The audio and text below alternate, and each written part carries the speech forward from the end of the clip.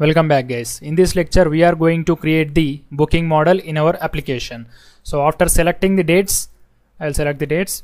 When you click on the book now button, you are going to see this pay now button. So after clicking on the pay now button, we have to get the Stripe pop up. So after entering the details in the Stripe, you have to book the room. So we are going to learn about the Stripe in the last section because it is not a mandatory thing here. So you have to understand the date range filtering in this course. My main concept is date range filtering. So that's the reason. Of course we are going to implement the Stripe, but we are continuously learning about this date range. So if I implement Stripe in this lecture, so you may forget all these date range topics. So that's the reason first I will implement all date range topics, and at the last we are going to implement Stripe. So compared to this date range filtering, Stripe is very easy concept. So that's the reason I kept it last. So when you click on this pay now button, directly it is going to book with these dates. So let's see. So here you have to update one more thing. So rent per day is equal to 1500. That means total amount is equal to 1500 into 3. So I am going to calculate it. In the previous lecture we forgot that. This is booking screen. So I am going to create one. Const total amount equal to total days into, where it is, into room dot rent per day. That's it. And here I am going to use it. Total amount is equal to total amount. That's it. Here you can see I got 4500. Now let's go to the backend and create the booking model. So already we have models folder. I am going to create booking.js. So first of all, import the mongoose,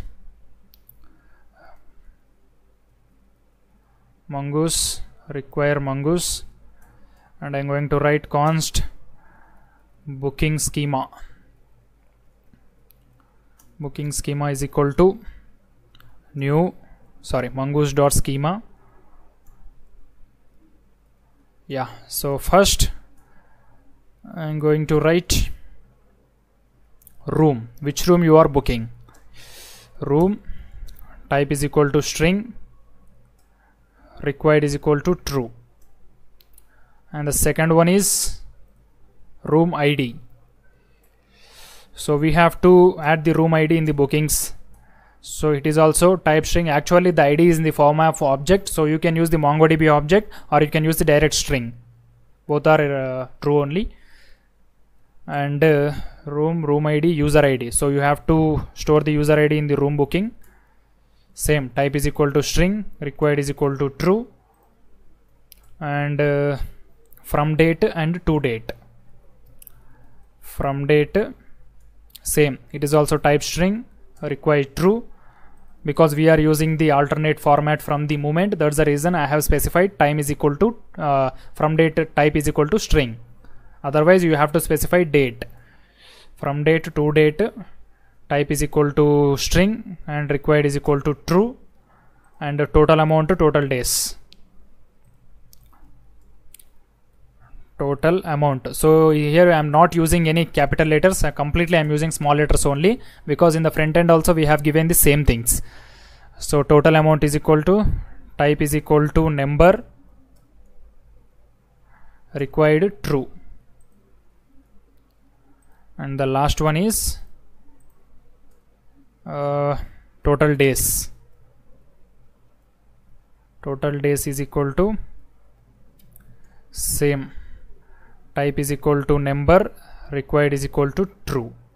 And if we are implementing Stripe, so we are going to store the transaction ID. So that's the reason I am going to use transaction ID. So it is must be a string, type string, required true, and the last one is status. So the user can book and the user can also cancel the room. That's the reason we have to include status object.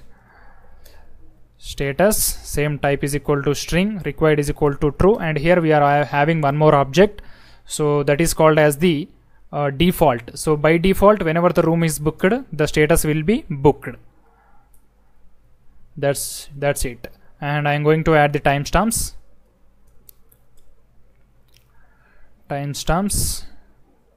So if you want to include any other properties, that's up to you. You can include timestamps true. Control S. But these are the necessary things. Yeah, now I'm going to create the model. Const model is equal to mongoose.model. The first one is bookings collection name, and the second one is booking schema, and I'm going to write module.exports is equal to, sorry, here you have to write booking model. Module.exports is equal to booking model. Control S. So now I will import these in the bookings route. So as of now we haven't created it. Bookings route, R is capital, bookings route.js. So in the next lecture we are going to write the backend code for booking a room, and we are going to store the details in the database. Thank you.